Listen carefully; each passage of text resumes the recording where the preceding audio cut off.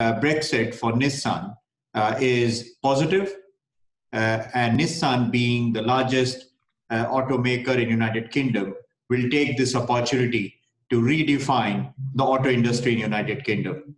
Brexit gives us the competitive advantage not only within United Kingdom but outside United Kingdom also, because let's talk how many locations in Europe the battery is localized. Very few. So I think the UK gets the advantage of having the battery already localized for last 10 years. And we are going to explore this opportunity now onwards, which is not only battery, but which is electrified vehicle.